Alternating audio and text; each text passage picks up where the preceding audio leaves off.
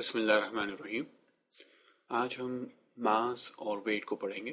Mass is a quantity of matter contained in the body. جیسا کہ definition ہم نے پڑھا کہ ماس جو ہے وہ میجر ہے کہ کسی باڈی میں کیا کوانٹٹی ہے. سائنٹسٹ بہت پہلے بیٹھے اور انہوں نے سوچا کہ بھئی کس طریقے سے چیزوں کو میجر کیا جائے, کہ چیزیں کو کیسے بتا کہ کس کا کیا ماس ہے. تو انہوں نے اس کے لیے ایک اسٹینڈرڈ بنایا اور ایک سرٹن پلیٹینیم کا ایک آبجیکٹ لیا اور اس کو اور اس کا جو ویٹ تھا اس کو 1 kg قرار دیا. اور پھر اب کوئی بھی چیز جو ہے تو کہتے ہیں کہ آپ کہنا چاہتے ہیں کہ 1 kg ہے, تو وہ ہمیشہ وہ 1 kg آف پلیٹین ہے اس سے وہ ریلیٹ کرے گا. جیسے کہ بالکل ایسے جیسے ترازو کے اندر جب آپ کوئی چیز لینے چاہتے ہیں تو وہ اگر ایک پلیٹ میں گوشت رکھتا ہے تو دوسری طرف اس کے پاس جو ہے بٹے ہوتے ہیں ڈفرینٹ, اس کے آدھا کلو کا 1 کلو کا. تو اگر آپ کو 1 کلو گوشت چاہیے تو وہ رائٹ سائڈ پہ اپنا جو بھی ہے وہ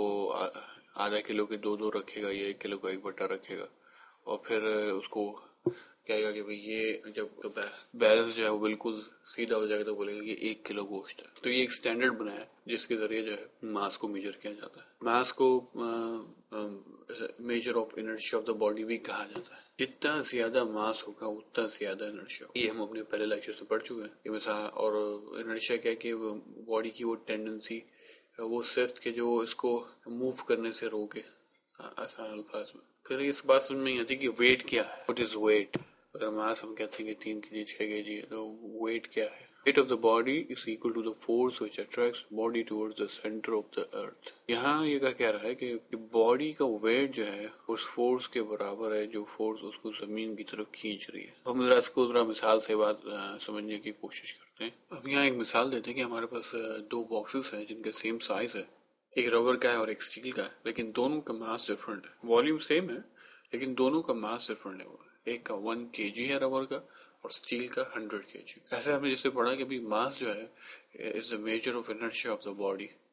اور انرشیا میں نے پڑھا کہ جتنا زیادہ ماس ہوگا اس میں اتنی زیادہ انرشیا ہوگی اور اتنی زیادہ فورس چاہیے ہوگی کہ اس باڈی کو ہم موو کر سکیں اکارڈنگ ٹو سیکنڈ لا. کیونکہ سیکنڈ لا آف موشن کیا کہتا ہے, سیکنڈ لا آف نیوٹن کیا کہتا ہے کہ force is equal to M a, mass is equal to force by acceleration. تو ہم ماس کو وہ پراپرٹی بھی ہم کہہ سکتے ہیں جس کے اندر which determines the acceleration of a body when acted upon by a given force. تو یہ تو ہمارا ماس ہو گیا کہ it's just a measure of inertia of body. اور تو اس میں ایک اور چیز بھی جو ہم یہاں دیکھتے ہیں کہ جو ڈفرینٹ قسم کے ماس ہوتے ہیں, یعنی ہر باڈی جو ہے دوسرے باڈی کو ایک طاقت سے کھینچ رہی ہے.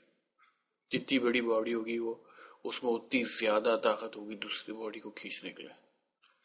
تو اس کا مطلب ہے عام زندگی میں جو چیزیں ہمارے سامنے ہیں, اگر ڈیسک کے اوپر 4 بالیں رکھی, ایک چھوٹی ایک بڑی ایک اس سے بڑی ایک اس سے بڑی, تو یہ فورسز ان کے درمیان بھی ہے. اسی طریقے سے جو ہماری زمین ہے, اتنی بڑی زمین, یہ بھی اپنے اوپر ساری باڈیز کو اپنی طرف کھینچ رہی ہے. یہ بھی ایک فورس لگا رہی ہے. اس فورس کو ہم گریویٹیشنل فورس بھی کہتے ہیں, گریویٹیشنل پل بھی کہتے ہیں. لیٹ سپوز ہم کہتے ہیں کہ یہ ہماری زمین ہے, ٹھیک ہے, اور اس پہ ایک آبجیکٹ ہے. تو یہ آبجیکٹ جو ہے سینٹر آف ارتھ کی طرف جو ہے ایک فورس سے کھینچا جا رہا ہے, ایک گریویٹیشنل پل ہے, صحیح ہے. تو یہ جو فورس ہے اس کا جو اس کو میجر کرنے کا ہے, اس کو ہم یہ ڈفرینٹ ہوگا مثال کے طور پر چاند کے اوپر. کیوں ڈفرینٹ ہوگا؟ کیونکہ چاند جو ہے وہ زمین سے چھوٹا ہے. تو یہی سیم آبجیکٹ جو ہے یہ ایک ڈفرینٹ فورس سے مون میں ہوگا, اس کی الگ فورس ہوگی جس سے وہ مون کھینچ رہا ہوگا. تو یہ جو فورس ہے جو باڈیز کو اپنے سینٹر کی طرف کھینچ رہی ہے, اس کو ہم ویٹ کہتے ہیں. یہ ایک ویکٹر کوانٹٹی ہے. تو اگر ہم یہ جو فورس ہے اگر ہم ایکسلریشن نکالتے ہیں ان باڈیز کا کہ ان کا کیا ایکسلریشن ہوتا ہے, تو یہ 9.8 میٹر پر سیکنڈ بار ہوتا ہے, اور آپ کا مون کے اوپر 1.6 میٹر پر. ہم نے اس بات سے کنکلوڈ کیا کہ ماس جو ہے یہ کانسٹنٹ ہے.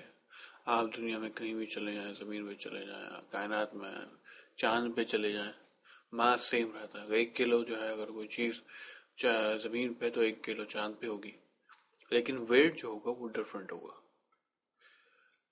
ایک اور میجر ڈفرینس یہ ہے کہ اسکیلر کوانٹٹی ماس ہے اور ویٹ جو ہے وہ ویکٹر کوانٹٹی ہے. اور ویٹ کی جو ہے فارمل ڈیفینیشن پر اس طرح کہیں گے the weight of the body is equal to the force which attracts the body toward the center of the earth. It's a vector quantity. W is equal to mg. اس کے ہم weight calculate کر سکتے ہیں کسی بھی body کا. The value of g does not remain same anywhere as we have just discussed. بس ہم نے اسے کنکلوڈ کیا کہ ماس جو ہے یہ ہر جگہ کانسٹنٹ رہتا ہے, آپ زمین پہ رہیں چاند پہ رہیں, لیکن ویٹ جو ہے یہ ڈفرینٹ جگہوں پر ڈفرینٹ ہوتا ہے.